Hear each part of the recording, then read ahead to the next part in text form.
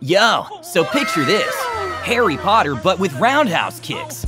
Our main man Harry is a young kung fu prodigy, trained by the wise and powerful Grandmaster Dumbledore, played by Jackie Chan, obviously. He's got a chip on his shoulder because his parents were killed by the villainous kung fu master Voldemort.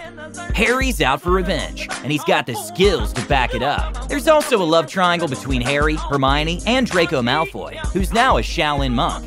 And let's not forget about the epic final battle, where Harry and Voldemort face off in a death-defying kung fu duel on the top of a mountain, complete with fireballs and lightning bolts, starring the Bumbling Dragon. Hermione is a fierce warrior princess. You're a martial artist, Harry. Hagrid is the big-hearted and rough-around-the-edges kung fu trainer who teaches Harry the basics. Draco Malfoy is the arrogant and wealthy kung fu rival who constantly challenges Harry. The brave lion, the wise crane.